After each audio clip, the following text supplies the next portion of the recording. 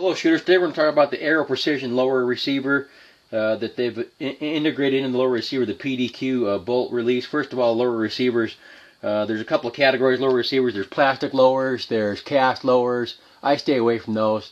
I don't consider those for serious work. Then there's the forged mil-spec lower, and there's a bunch of forged mil-spec lowers on the market. And if it's a true mil-spec forged lower, it doesn't really matter who made it. You're good to go. Now, you know, barrels and stuff that matters to me, but any forged mil-spec lower, you're good to go. Some forged mil-spec lowers have different features that I like versus others, and we'll talk about that. And those are integrated here in the AeroPrecision lower. And then there's the billet lowers, where they actually take a chunk of metal and they machine all the way everything else except for what's left. Those don't function any better. They're no better than a forged mil-spec lower. They just sometimes look cooler and they cost more.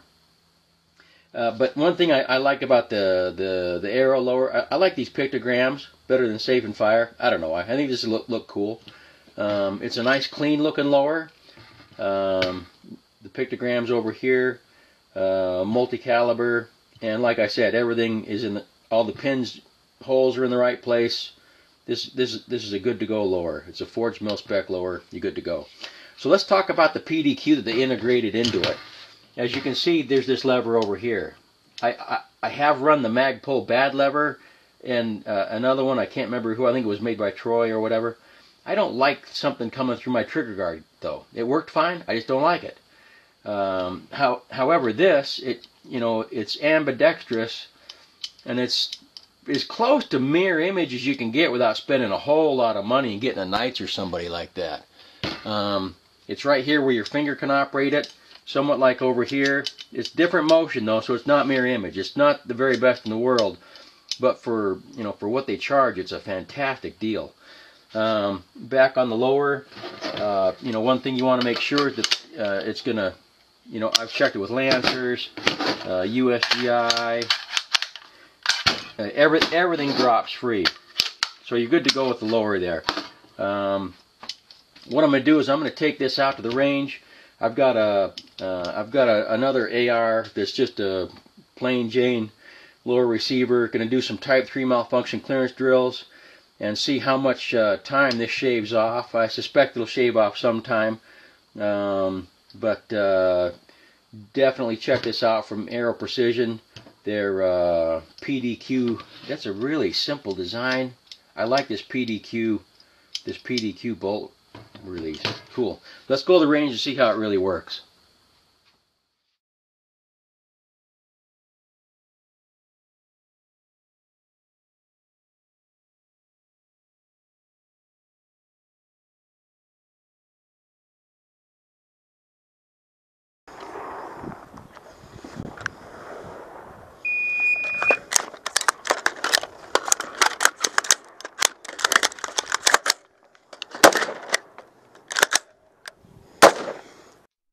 Okay, shooters, you can see in this chart that the PDQ is almost 2 seconds, sometimes more, 2 seconds faster than the OEM. Okay, shooters, I've been running the Aero lower with this PDQ bolt catch bolt release for a few months now, since I made the first part of this video. In the making of the first part of this video, it was quite clear which was faster, the old school way or this PDQ. But one thing that surprised me, very pleasantly surprised, was how much this PDQ allows me to maintain situational awareness. When I'm doing the three-handed bolt routine, I always cheat. With the PDQ, I never have to cheat anymore. It's very, very intuitive to use. Finger presses up to catch the bolt. Finger presses down to release the bolt.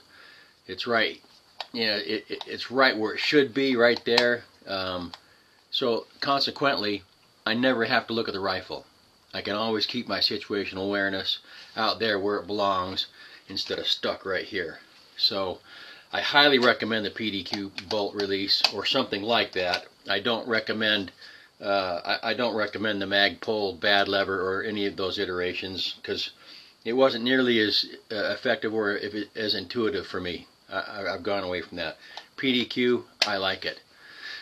So, if you like what I do, please share, subscribe. If you have any questions, ask them down below. You can ask them on my Facebook, or there's a number of ways to get a hold of me.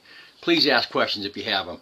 It helps me find out what you guys want to see and plan for future videos. Anyhow, be safe, and we'll see you next time.